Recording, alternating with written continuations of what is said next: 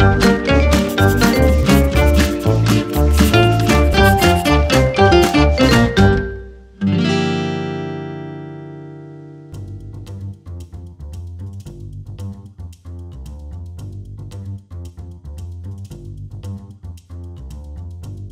going to start the lesson by taking you through some of the tips and the techniques in order to draw out the zebra just by eye, and it's something I always encourage you to do rather than using maybe a grid or tracing, because it's great practice. The more that you can improve those basic drawing skills, the better all the forms of artwork that you make are going to become. Now, just a little point or a few points about the reference photograph. Firstly, I'm going to change the composition or the crop. So at the moment we can see the head and quite a bit of the body. From a compositional point of view, one of the easiest and yet most effective ways to improve the composition of both a photograph and a piece of artwork is to simply get closer. And this is especially true of portraits and animals. So if we zoom in to something along those lines, I think that's going to make for a more compelling final piece than the original format. Alrighty then, so let's look at the drawing out process. So you can see I've already put in a very rough, very loose shape there, and I've deliberately placed this a bit too high. So the top of the ears, which are around about here, are chopped off as you're looking at this. And this is just a great example of how you can spend a lot of time intricately drawing your shape out, but if you haven't plotted it out first and taken literally just a minute to do that, you end up reaching the top of your paper so it doesn't fit on, and you've got to erase the whole thing or squash it up, and it ends up looking a little bit of a mess. The way to avoid that, we erase this, is to just put in some very simple, very big shapes to begin with, just to plot that out. So I'm going to say the bottom of the head we were going to have somewhere around about here, and the top of the head somewhere about here. We'll go a little bit bigger than the reference photograph if possible, but I just want to make sure that it fits onto the equivalent of my piece of paper, which is the screen as you're looking at home. So I've got a couple of points there, and then the bottom of the composition, the bottom of the neck, as we do it, we're going to put somewhere around about here. Now for the actual width, I can just look at that roughly as a box. So if I say that the front of the nose, I don't want to get too close to that, but the front of the nose is there, then the back of the head is going to be maybe, or back of the neck I should say, is going to be somewhere around about there. So just a very simple plotting out to begin with. Now the next thing I want to do is just look at the angle of the head. So I don't need to get this exact, and I'm just going to look at a point that's maybe somewhere through the eye. So I'm going to take that angle and just holding the pencil towards the end. So I'm moving the whole of my arm, the whole of the arm, not the wrist. It just makes it easy to make this nice broad stroke. You can give that a quick check. It doesn't have to be exact, but just something that is roughly the angle of the horse's head there. And then I can look at this angle and this angle at the bottom. So that's a steeper angle because obviously this is a tapered shape. And just look at the angle of this here. It's not far off a horizontal line. So maybe something around about that shape there. And then let's take a look at the angle of the neck here. So you'll see if I take a line through, it comes just in front of the ear. So it gives us a bit of a reference point of where that ear would be.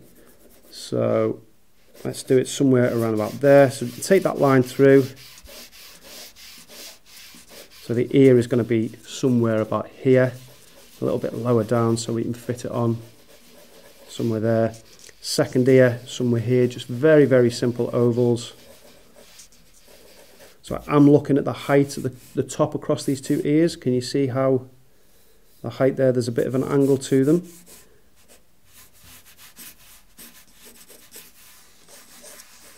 Okay, and then the back of the neck has got an angle to it, again, which is tapered comparative to this one.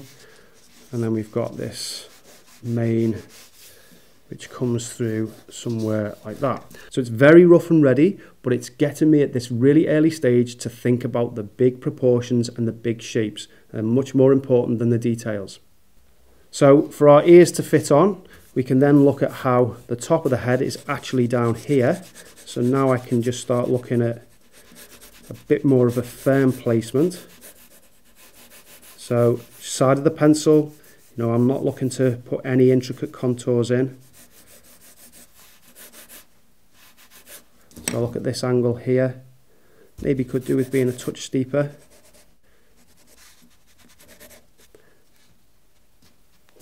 check that one as well, maybe a touch steeper for that one.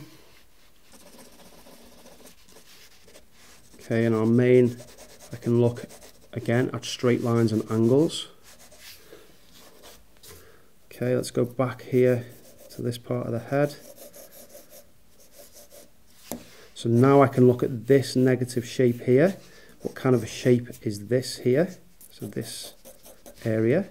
And that will help me to judge the distance. So rather than just making this line and thinking, oh, how much further do I need to take it before I then break down into this neck point, if I look at that shape, it makes it a much easier judgment to make. Okay, and then the jaw just comes in around there, so you can see that line. If we take a straight line up, it goes through the center of the ear, so you can see I'm out. So this ear here needs to be closer, or the shape of this needs to maybe be a little bit further down here, just a little bit bigger.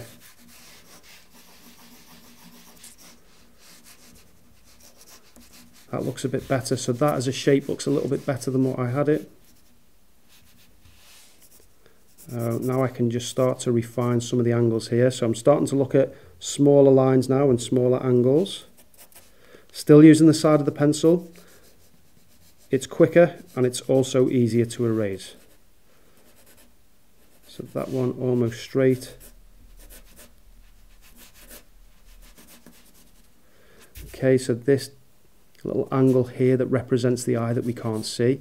Whereabout is that in relation to the ear and relation to this length? So if you look at that length there, it's maybe half of this. So the length distance from there to there is it's probably a little bit less than half. So I'd say that's about right. If that distance there is half, it's a bit more than that one. Okay, so the eye now, let's get the location of this eye in. So very roughly, I'm just going to put an oval in just to try and locate that.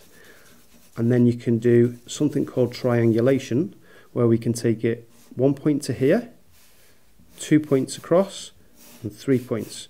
So that triangulation will give me a really good idea of where the position of this is. So the angle from here to here, how does that compare? The angle from this eye to the one that we can't see, maybe needs to be a little bit steeper. And then that creates this third angle between those 2 points, which looks right, looks about right. So I know that the eye has to be somewhere in that position, or not just somewhere, but pretty accurately in that position.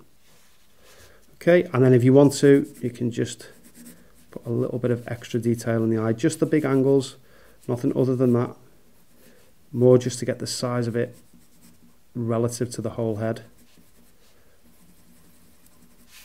Maybe the position of the nostril as well. And then we'll just put in a line for the mouth.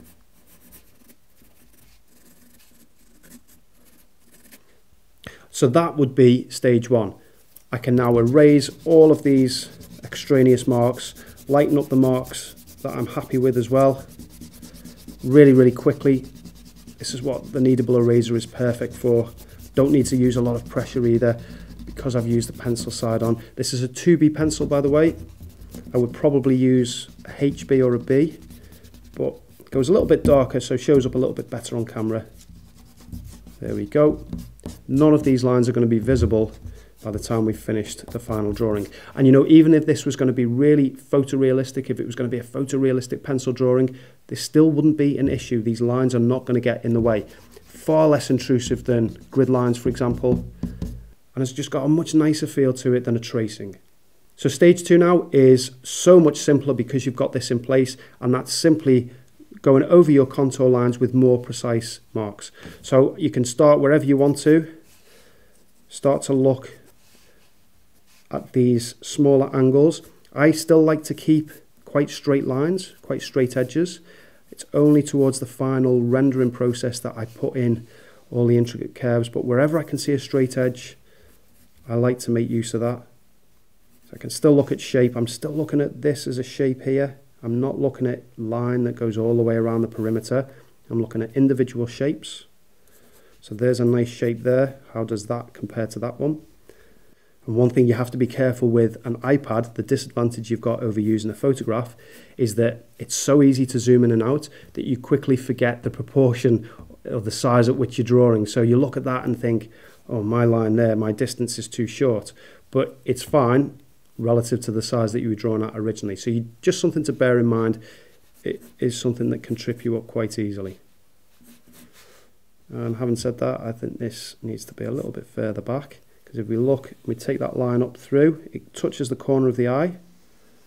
So just a good example of how you always need to continue observing.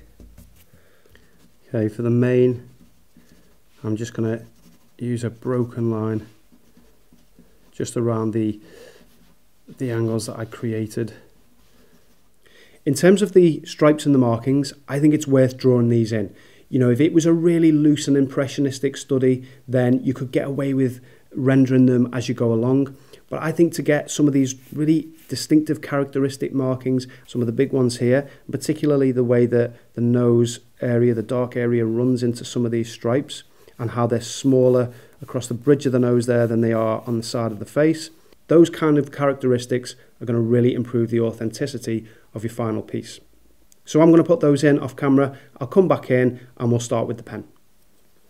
Okay, so there's my markings in place. A couple of quick points. Firstly, do look out for the contour lines, so the way that some of these wrap around the different structures, the different bone structures within the zebra's head, because they are definitely going to help you create this greater sense of form, this solid nature to the skull. And remember also that every set of markings on every zebra is completely different, so don't obsess over getting them exactly right. Just look for the overall patterns of larger, thicker stripes on the neck, smaller, thinner stripes on the bridge of the nose, and the way that they move around the shape of the skull. Alright, so we can leave the pencil aside now and go in with the pens.